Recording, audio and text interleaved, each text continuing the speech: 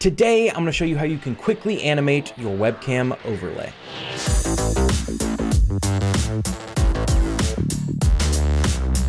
Hey guys, what's up? It's Bravity and welcome back to another video here on the channel. Today's video is another tutorial, and since I've been doing a lot of stinger transitions recently, I wanted to expand out into other stream graphics, and we're going to be taking a look at some webcam overlays. I've got some more advanced and more in-depth videos coming soon on webcam overlays, but today we're taking a look at how you can quickly take your pre-made webcam overlay into After Effects and add a quick little animation to it just to make it a little bit more dynamic. So this video is going to be pretty short because I leave for Ohio for a business trip in like 15 hours and I have to record and edit and release this entire thing before I leave for that so that you guys can have a video this weekend. So it's going to be a pretty quick tutorial on how to animate a webcam. I have already created the webcam overlay that we're going to be animating, and I actually streamed that this morning. If you guys don't follow me on Twitch, it's down in the description, twitch.tv/BravityM. I'm going to be streaming a lot more, playing some Fortnite, Minecraft, but then also I'm going to be streaming some Photoshop sessions and some After Effects sessions, like as I'm animating and as I'm designing some stuff. But if we take a look here in After Effects, we've opened up a brand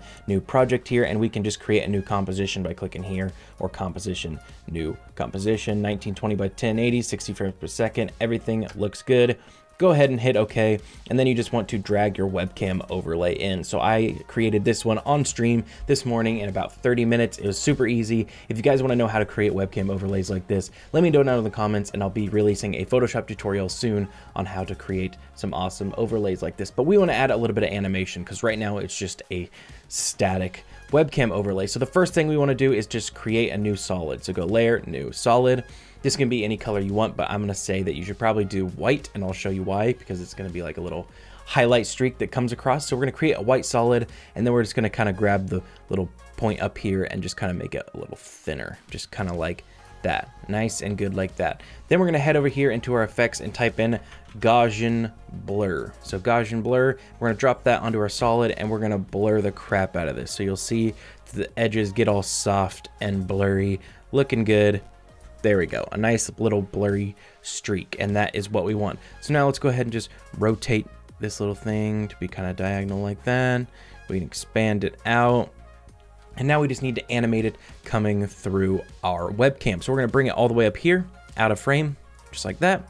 Then we're going to come drop down right here, go to transform, and hit the little stopwatch next to position to start our keyframe. So go ahead and hit position keyframe there. We're going to zoom in, maybe go forward like 2 seconds or so, and then we're going to drag this thing all the way down, and you'll see it creates a line, creates another keyframe. So now when you go like this, it animates down across. See, that's a little slow, so I'll drag this keyframe in, speed it up a little bit. That doesn't look too bad right there. Maybe a little faster. Perfect. I think that looks pretty good, and I think we can blur it out a bit more as well. So let's go ahead and pop up some Gaussian blur. There we go. Perfect. So next, once you got that animating across, you just want to make sure that your solid layer is down below your webcam, just like this. Then you want to go over here to this column where it says track matte, or TRK matte, if you haven't expanded it out very much. If you do not have this, right click up in this bar where you got all these labels and go to columns and make sure that modes is selected. See, if I turn off modes, there's no track matte. If I right click, go to columns, turn on modes, we've got track matte. So, and you're also gonna need this mode here later as well. So make sure you do turn on those modes. So you wanna make sure the white solid's down here below the test webcam, and while selecting the white solid, go to track matte and hit alpha matte test webcam overlay. It'll say whatever your layer is, but mine's called test webcam overlay. Just click the alpha matte one. And now you'll see what it has created. If I turn off the transparency here, you'll see that we now have this streak that goes along the shape of our webcam. Looks pretty cool, looks nice and awesome. So then we just want to duplicate our webcam layer by hitting Control D or Command D on a Mac, and then go ahead and turn on the eyeball. When you do the track matte, you'll see it turn the eyeball off on your test webcam overlay or your layer. You want to just turn this little eyeball on, and then you've got your webcam back.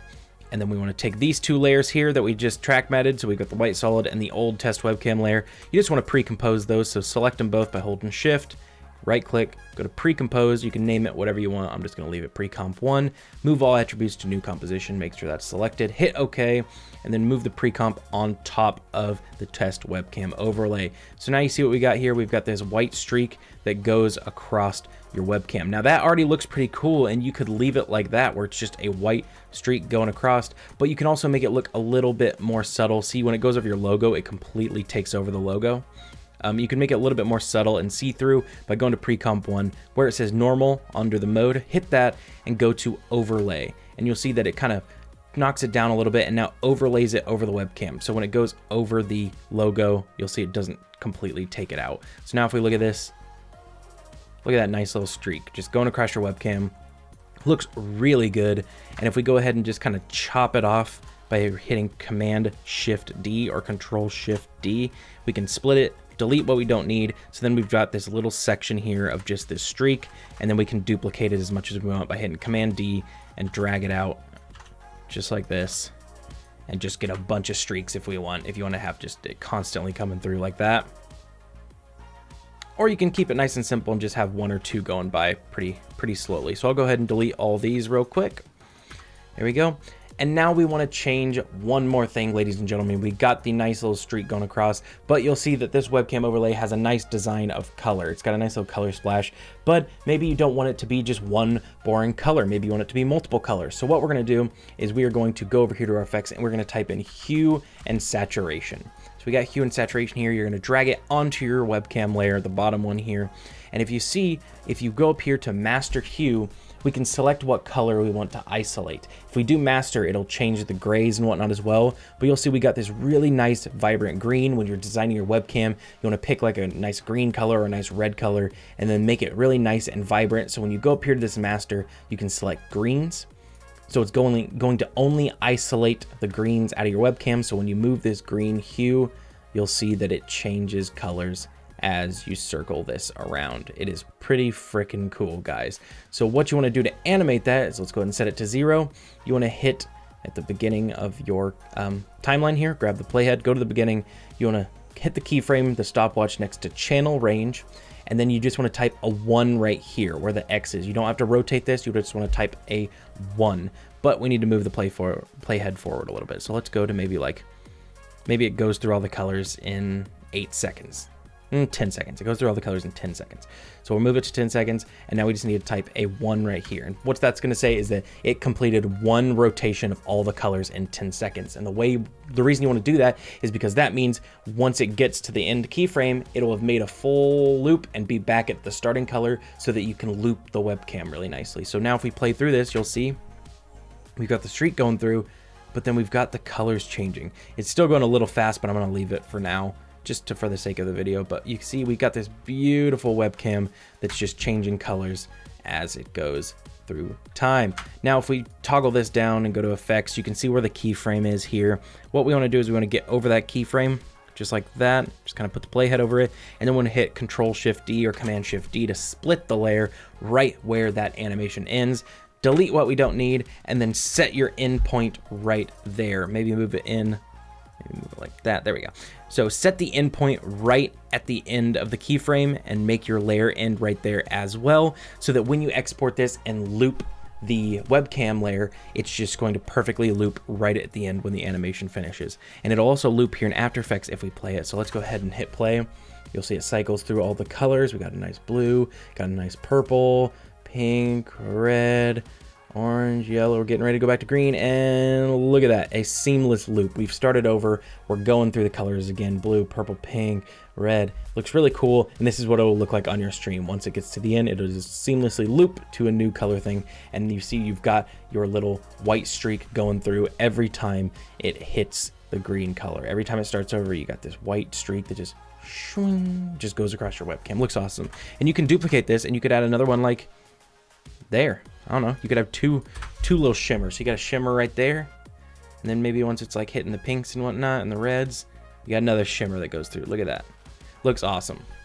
And that's pretty much it, guys. That's all it takes to animate this webcam overlay. You'll see we brought in just this real basic, real simple, just static webcam overlay here, really boring. And now we've taken it to be a color changing, nice glistening, awesome webcam overlay. I've got the spots down here where you can put your donations and your subscribers, all that kind of stuff. It looks really cool, but now it's time to export. You'll see this is on an alpha background ready to go into your stream. So what you want to do is make sure your in and out points are at the beginning and right at the end where your color change animation ends. Then you want to go up to composition and add to render queue. Once you get it in render queue, you want to click where it says lossless and change this from AVI to QuickTime. and then you want to change where it says RGB from RGB to RGB plus alpha. The alpha channel just means that it'll have a transparent background so that it can go into your stream and you can have your webcam behind it and whatnot. You want to hit OK, then you can hit where it says comp 1 or whatever your composition is, and you'll click there, and that's where you'll rename it, save it, and put it wherever you want. And then you just want to hit render, and it'll render out, and then you can bring it into OBS, and you have got your awesome animated color changing webcam, ladies and gentlemen. Let's look at it one more time. Oh yeah, that is a dynamic webcam right there. Looks so good. But that's pretty much it for this video, guys. I hope you enjoyed it, and I hope you put it to use in your streams. If you already have a webcam overlay that looks like this, go ahead and take it into After Effects and try some of these techniques on it to get a nice little dynamic webcam overlay. If you want some animations, you don't want it to just be static, it can add a lot to your stream, ladies and gentlemen. But I'm sorry if this video was a little bit short, guys, and seemed kind of rushed. I gotta leave for Ohio in now 14 hours, so I've now got to get this uploaded and edited and all that, not in that order, edited then uploaded to YouTube so that you guys can see it and not miss me while I'm gone. I want to try to keep uploading a video a week, so we'll see how that goes. But I hope you guys enjoyed the video, and I'll see you in the next one. Don't forget to follow me on Twitch as well to see if I do any more of these design streams so you don't miss when I make these webcam overlays. But I'll see you in the next video. Peace out.